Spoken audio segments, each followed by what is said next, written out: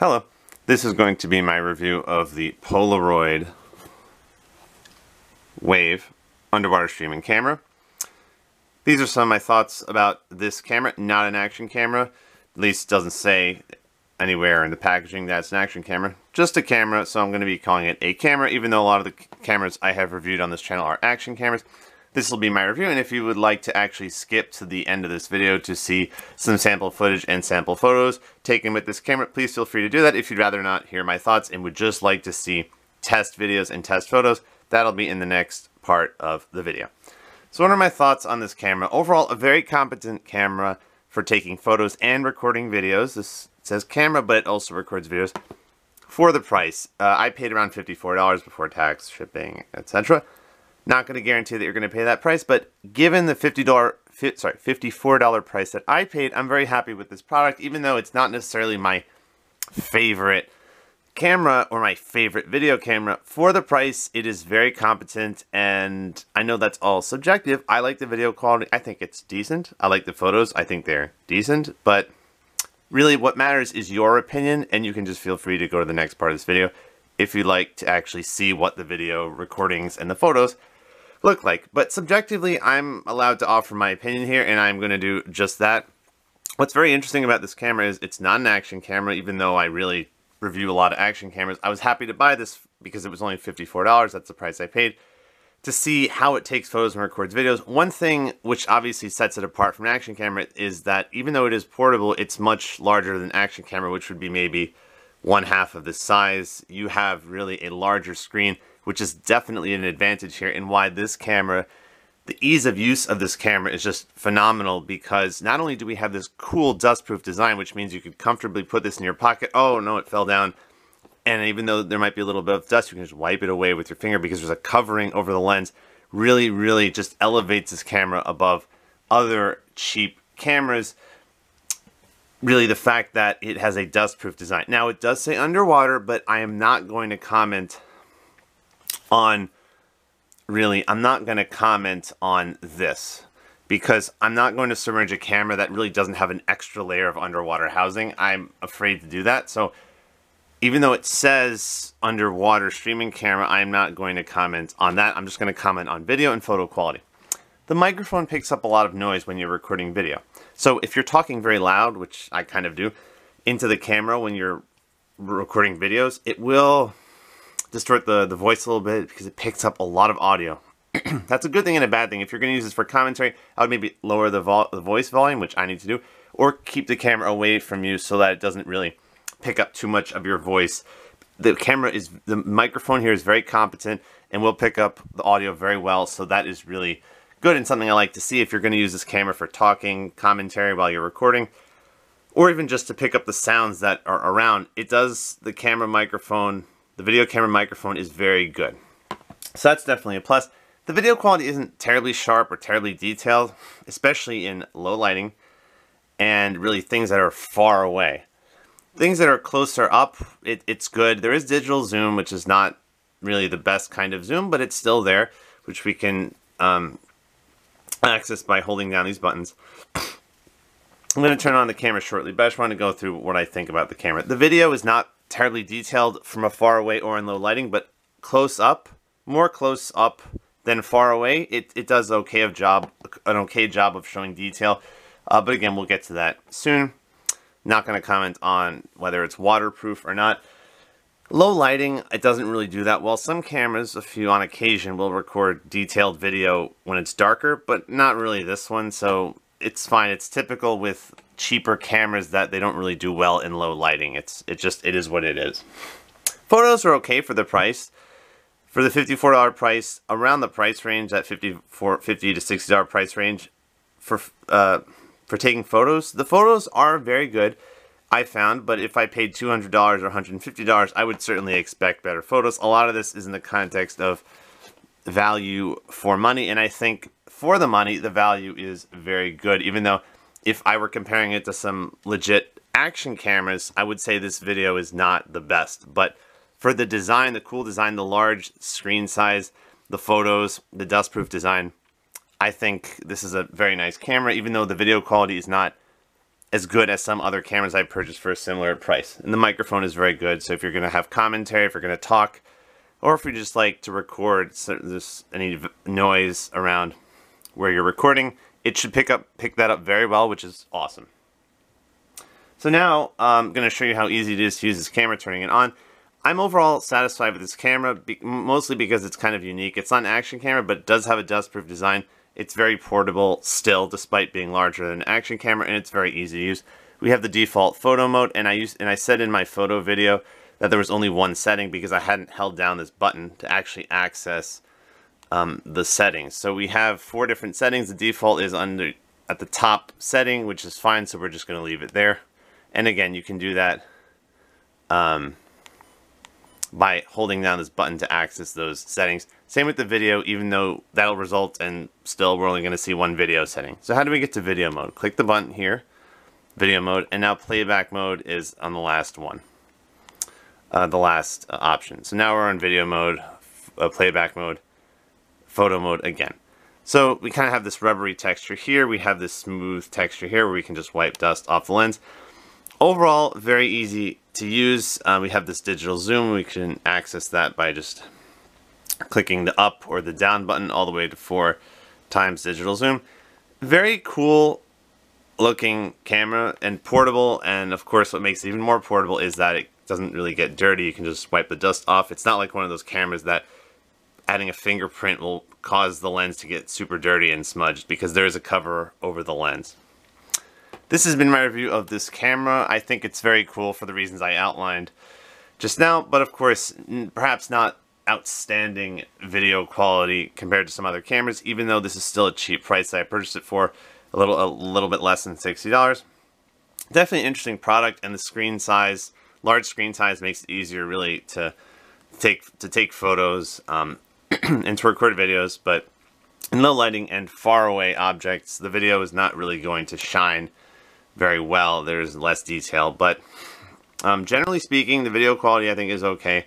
Just make sure when you're recording you keep the camera still, don't kind of move it around, because then it'll be really harder to see the video. So no image stabilization on the video recording here.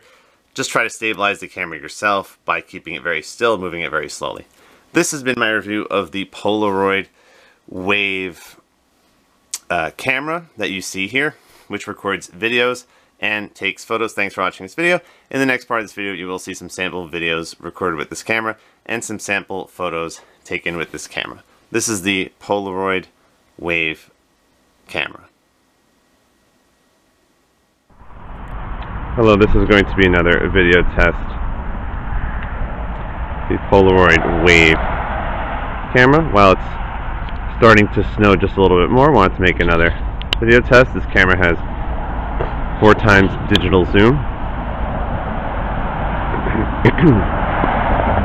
As you can see here, digital zoom.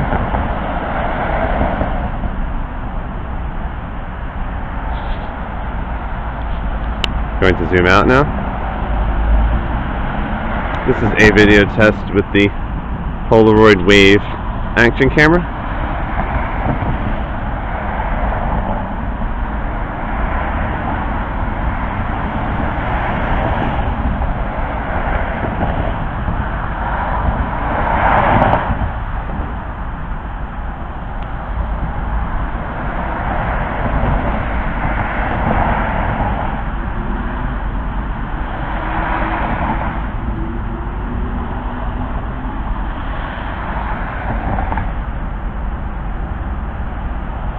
Video test with the Polaroid Wave camera, not an action camera. Certainly larger than a typical action camera, so I believe this is not described as an action camera on the box, so I'm just going to say this is a camera.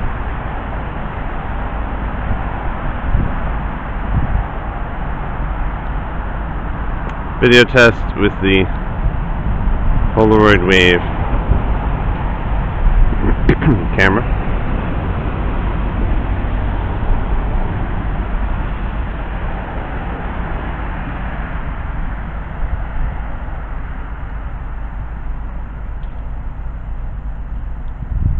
Video test with the Polaroid Wave camera.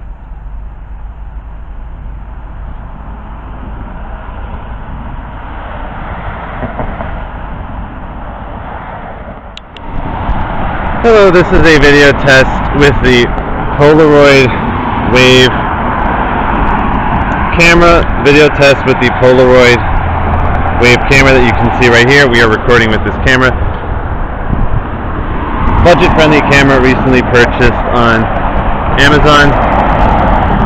One video setting available, and we are recording right now just to see how well can you hear me right now, and how good do you think the video quality is on this budget-friendly camera. Here is the camera that we're recording with right now. This is the Polaroid Wave camera.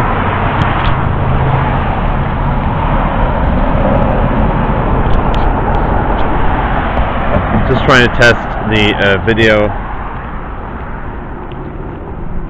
capabilities on this camera on this Monday afternoon, late afternoon Monday.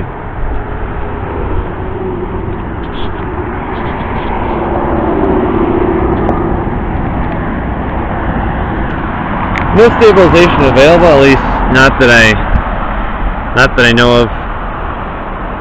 No additional video resolution settings available, at least not that I know of, but very happy to have the simplicity here. This is the Polaroid Wave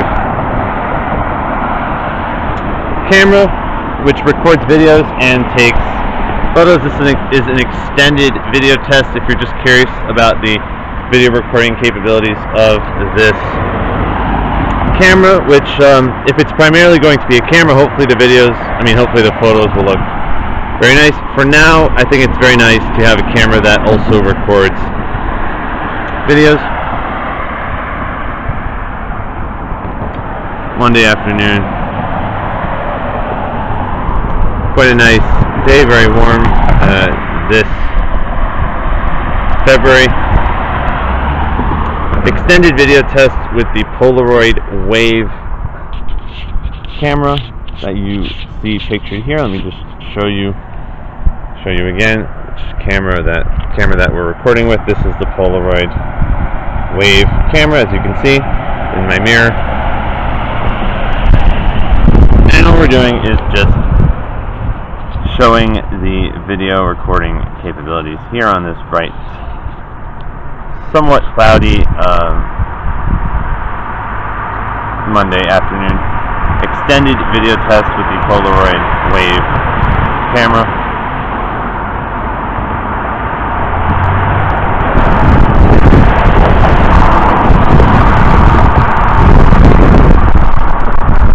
This is a video test with the Polaroid Wave camera. There will be a separate video with photo test as well as an unboxing video and eventually a review. Very excited to see what the video quality looks like when we play it back on our computer. This is the Polaroid Wave camera that you see right here. Extended video test.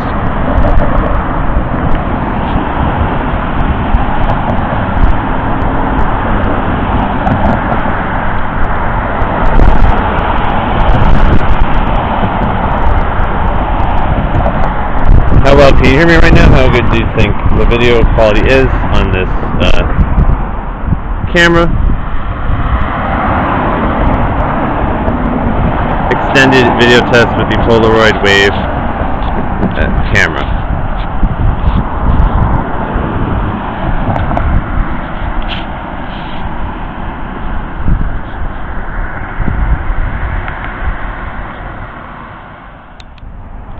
Hello, this is a video test in the snow with the Polaroid Wave camera. As you can see, it's sort of snowing just a little bit. I wanted to make this video test.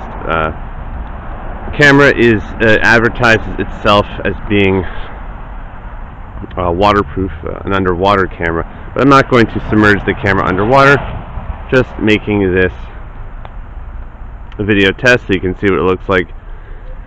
Even though I'm not going to submerge the camera, I am comfortable with filming with the camera while it's just snowing a little bit. So here it is. This is the Polaroid Wave camera.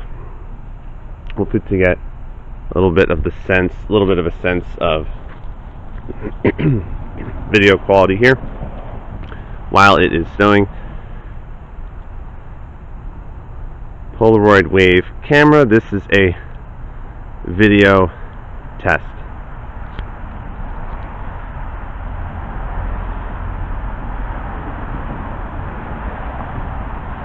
We also have the zoom, 4 times digital zoom, which is very cool, as you can see here. Quality is now a little bit worse because we use the digital zoom. Here it is.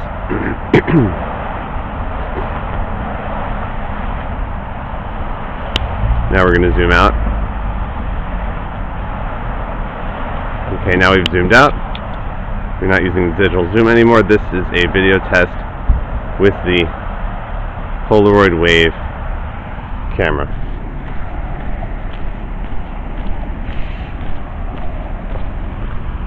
Video test while it is snowing a little bit.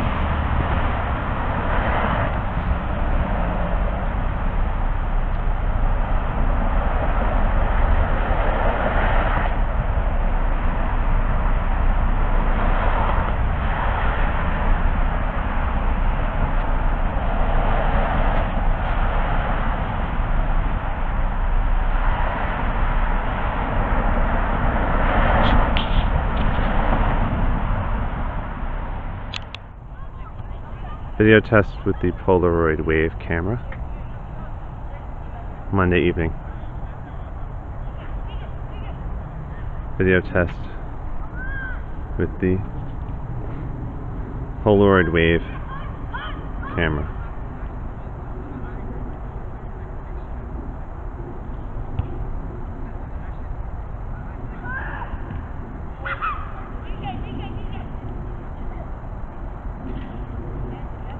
Video test, the Polaroid wave camera.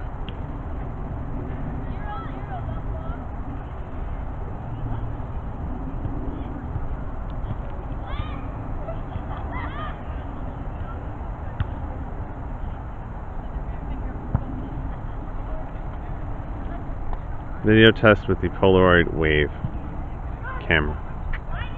Purchased recently on Amazon.